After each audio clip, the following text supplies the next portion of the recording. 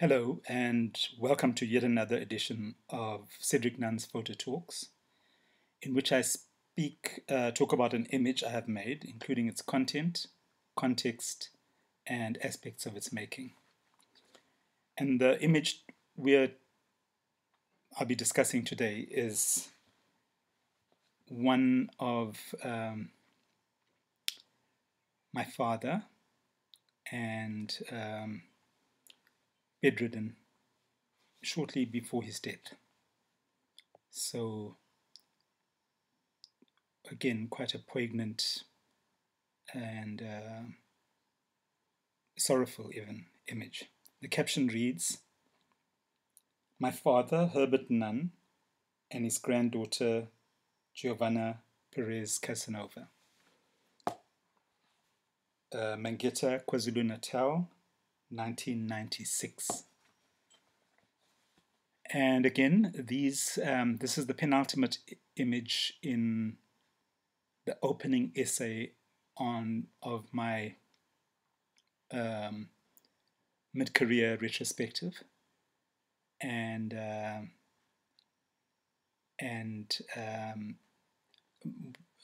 yeah, so we'll be discussing this, and then one more, and then we'll move on to some more more general work from, I think the next lot is Mozambique, a trip to Mozambique that I made that was quite significant at the time. But to return to this image, it belongs to a body of work called Blood Relatives, and it's perhaps one of the more intimate and more personal of the work that I did, looking at my family and my extended family and community family community that I'm a part of, with a view to unpacking identity. This image, in a way, that sometimes people say a photograph speaks 1,000 words. This does, but not in a way that you could easily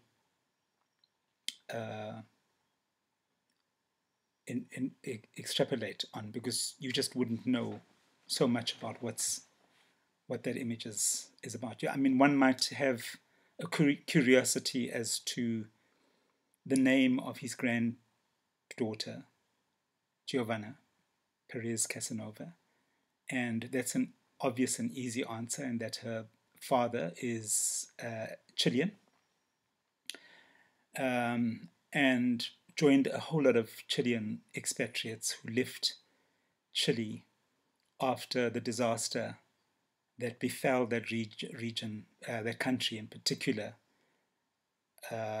where it was where Allende was couped and Pinochet came in and crashed the economy by test driving the neoliberal economy, that the first country to do so, that came out of the Chicago School of Neoliberal Economics.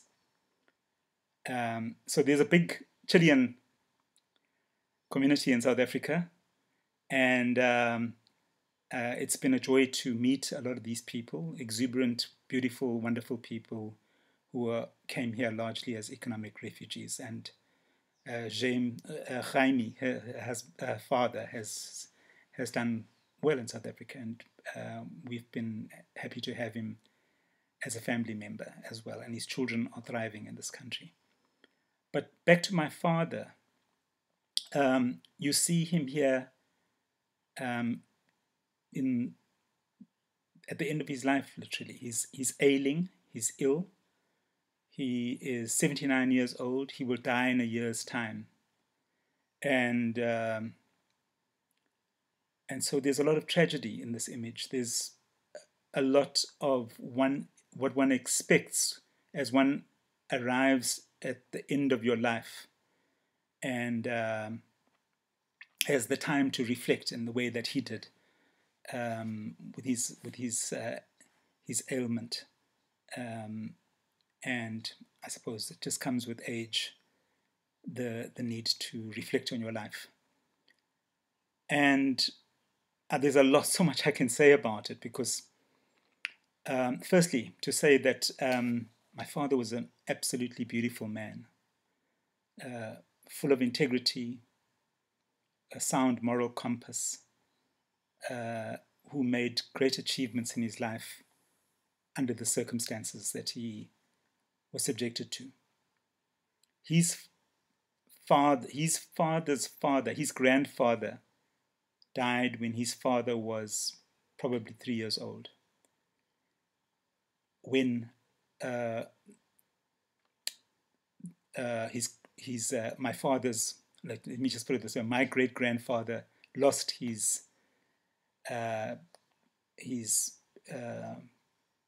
land in the Zulu Civil War, when it was ceded to the Boer republics, the new Boer Republic. So my grandfather John was 3 years old when that happened, and my dad was 12 years old when his father died of a heart attack. So, quite natural causes. And so my father had to become a self-made man, and he had to do so largely under the rigors of apartheid.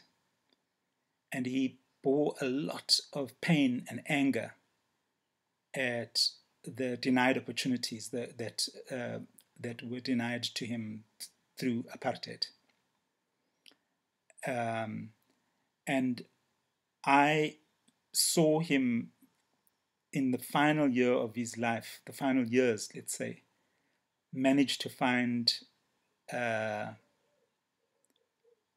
resolution, to find redemption, if you like, and find peace from the anger that he held within him throughout his life about the rigors that apartheid placed. And there are many. People think it was just that you couldn't enter, white establishments or something like that. It was the denied economic opportunities that were the worst. And my father was a natural kind of businessman who yearned for those kind of opportunities, and they were few and far between. He couldn't walk into a bank and get a loan and do things like that. He had to struggle to get a license to run a trading store on his own property. Through many years, through having to have lawyers represent him, and he was an extraordinary example to us and to me in particular. And shortly before he died, literally weeks before he died, I was privileged. In that he I guess kind of forewarned me and told me that he was at peace. He accepted death as an inevitable part of life, that he'd had a long and fruitful life, and that he was now ready for this natural phase of living, which is death. And so this image, in a way, kind of reflects on that process of renewal. This young life lying next to him, who will go on, and who is him at a cellular level, to continue living, even as his life comes to an end. So, in a way, an image that is loaded with, for me anyway, because I know that much more about the man that he was that I am eternally grateful for to have had as a father, as a leading light, one who, not sure without, of course, one will have, we are human. My father was human as well, and so am I. But certainly in retrospect, I look back and am thankful for a man who who led a life, an exemplary life that that I could look up to and be guided by. And I'm thankful that I had the opportunity to express that to him while he was alive, and to thank him for the person that he was.